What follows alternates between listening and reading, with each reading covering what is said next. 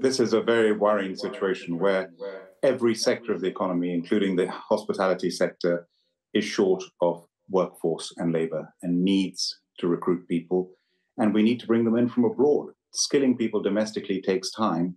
But the deal with the government after we left the European Union and the points-based system was if there are shortages in sectors, then the shortage occupation list would be activated and we'd be able to bring in the workforce we require from around the world.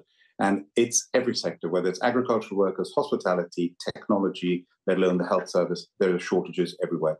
And what is so misleading, and nobody points this out, is the net migration figure includes international students.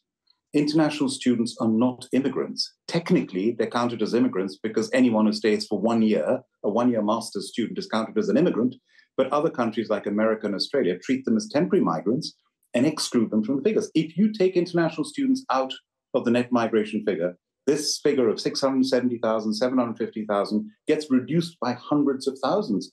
People don't realize that. And then suddenly it's not as scary a figure as is being made out to. And the government just will not listen to this. I brought this up in the House of Lords many, many times, and they were refusing to take out students from the net migration figures. And if you do that, you could then bring in the workforce that every sector in this economy desperately needs. I take your point on the student figures, but as you say, it will reduce by a few 100,000. It's still an awful long way from the kind of tens of thousands that we were promised by David Cameron all those many moons ago.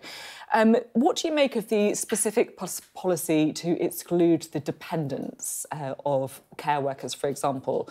Because that's something that many Conservative MPs think is rather a good thing because it will help relieve pressure on public services. If you exclude dependents for something like the care sector, and the care sector is the Cinderella sector in the whole health area, it's very difficult to recruit staff anyway. They don't get paid very much. And if you stop them bringing in their dependents, you're going to, again, create an acute shortage for an area that is already struggling. The hospitality sector, dependents don't matter as much, but you need a threshold of £40,000, nearly £40,000 is going to make it unaffordable for the hospitality sector.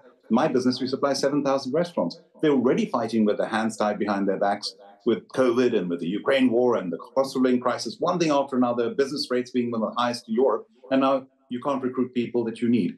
I'm sorry, good immigration has been good for this country. We wouldn't be the 6th largest economy in the world without the 15% ethnic minorities who are now reaching the very top, let alone the Prime Minister of this country. Why are we hampering good immigration when we should be focusing on the illegal immigration that everyone agrees needs to be stopped, and they should be making every effort to do that? Don't stop the good immigration, let alone harm international students that bring in £42 billion to this economy and are one of our strongest elements of soft power. In the whole world as we speak, along with America, half the world's leaders have been educated in British or American universities, with the rest of the countries in the world making up the other 50%. That's how powerful it is. It's priceless. We should be appreciating it, not hampering it. What do you think is going on then, taking what you say on merit? Do you think that the Prime Minister just doesn't get business, or do you think that he's playing to the gallery, trying to play politics instead? There is this attitude and impression, and it goes back to Brexit. One of the main reasons Brexit happened in 2016 was in 2015 you have the awful immigration coming over from the crisis in the Middle East and the tragedies in the Mediterranean, and Angela Merkel saying that she would let in 1 million people. That fear of large-scale immigration is one of the fears that led to Brexit. And there's always been this fear created about immigration. Instead of talking about immigration that's good immigration, a positive light, and appreciating it, that's what we should be doing. I just want to ask you about the CBI finally, if I may, because obviously it has been a difficult period, shall we say, for the CBI, and our city editor, Mark Kleiman, reporting that you're going to be putting up subscriptions. Is this an organisation under pressure? The CBI has been through a very, very difficult time since March this year. That is absolutely open knowledge. We've had an extraordinarily challenging time. I was president for 2 years until June 2022. And as the tradition is, I've stayed on the board as vice president until now. I'm still on the board until later this week when I'll be stepping down. All I can say is through this challenging period, the CBI has made huge reforms and is now very much back on a good footing financially. Membership is the members who suspended have been rejoining. Government engagement has started. We had a major conference where the Chancellor spoke, the Shadow Business Secretary spoke. So government engagement now is on as before.